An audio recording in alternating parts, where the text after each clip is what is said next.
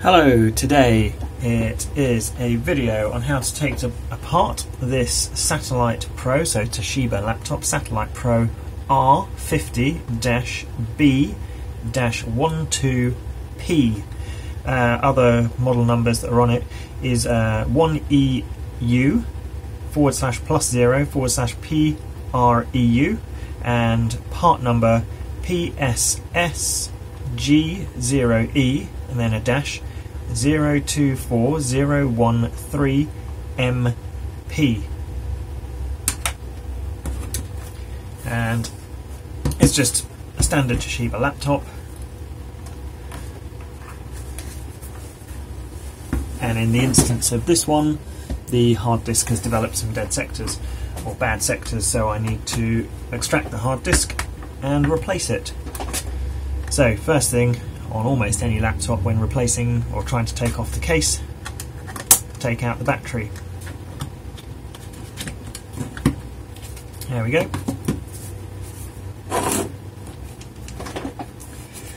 Screwdriver time.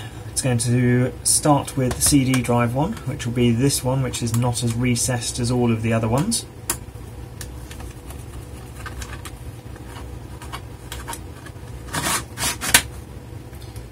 There we are. I shall screw that back into the CD drive for safekeeping.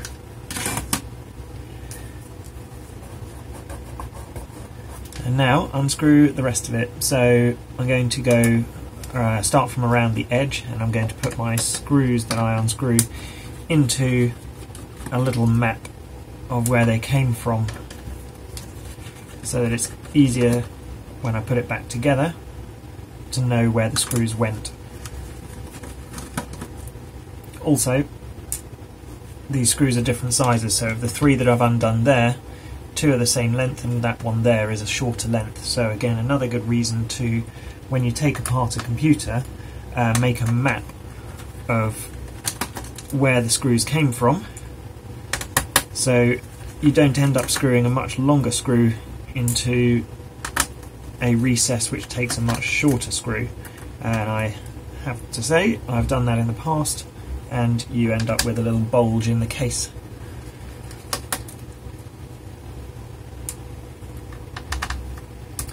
Where the longer screw has deformed the plastic. So always be wary of which screws came out of which location.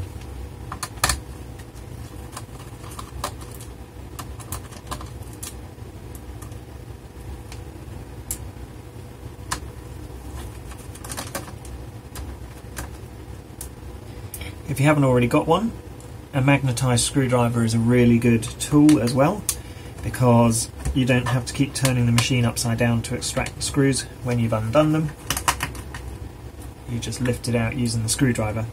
If you have a strong magnet, you can actually magnetise your own screwdriver, as long as it's the correct material.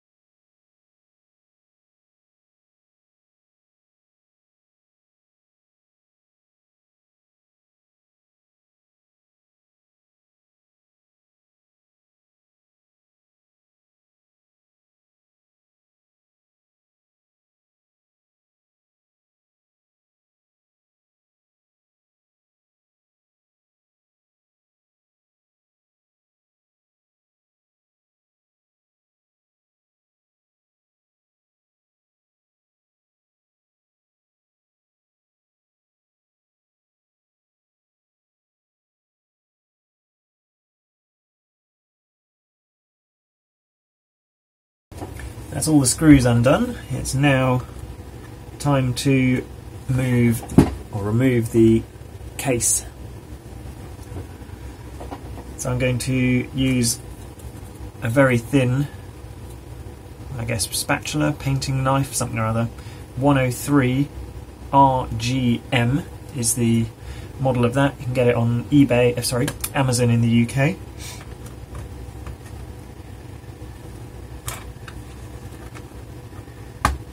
And something like this is a much better idea than using a screwdriver, because it's got such a large face.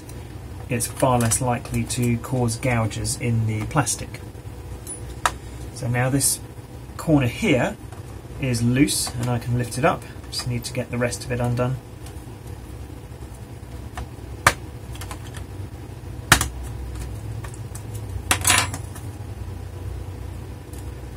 We're now up to the corner on the other side.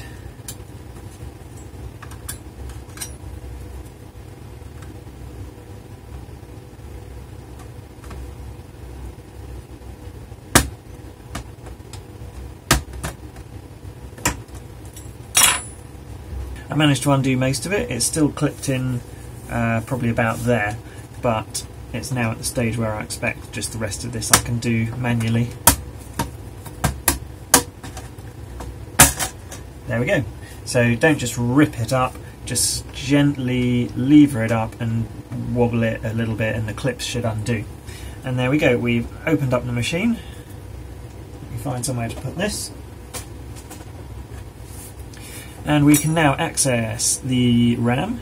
On this one it has one 4GB stick and there's space for another stick of memory. Got the BIOS battery, the Wi-Fi card, the fan assembly and heatsink.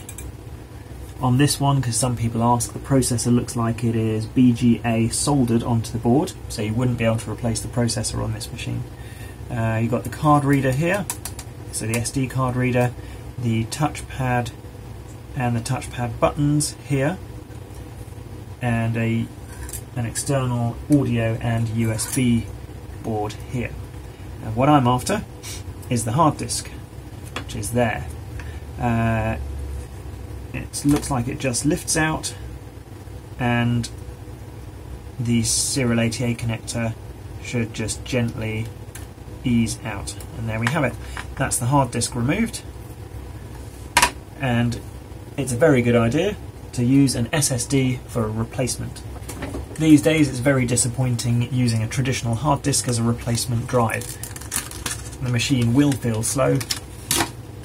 An SSD is not very expensive, so in the UK this one is about £20, and the performance increase you will get is absolutely worth it.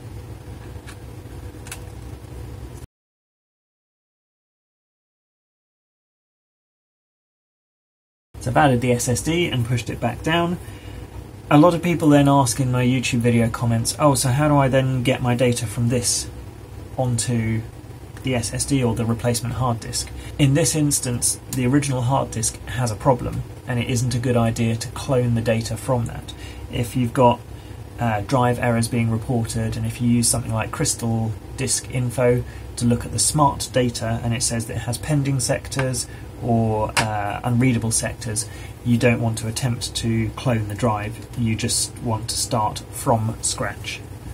So create a Windows 10 ISO or whatever operating system you're using, a USB install stick, and install from scratch, and then try and recover what data you can, so just your data and not the programs or the operating system, from your old drive.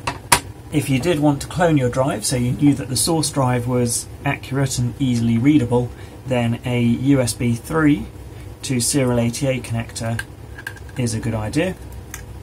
And then use a bit of software called Macrium, which is free, so Macrium Reflect is free, and you create a USB rescue disk using another computer, boot up into Macrium, plug in your old drive via USB, and ask Macrium to clone the drive onto the new drive.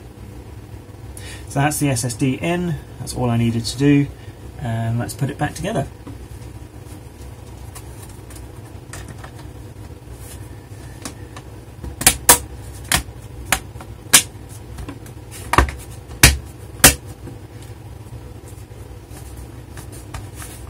Let's put the cover on, push it down in all of the edges and just make sure that it's flush, and we can now put all of the screws back.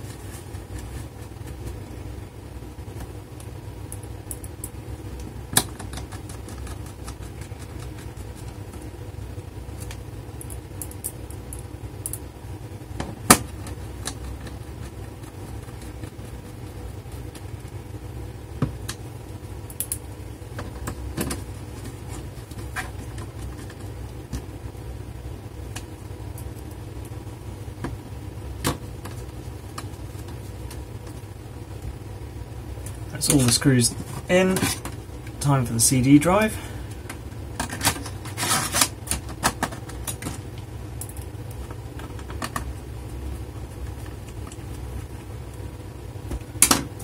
And the battery.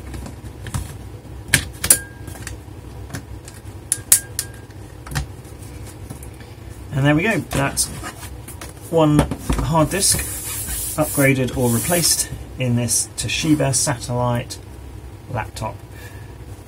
If this video has been useful to you, it would be really helpful to me if you wouldn't mind subscribing to my YouTube channel. You don't need to have the notifications switched on, but the subscriber numbers really do help. Thank you very much.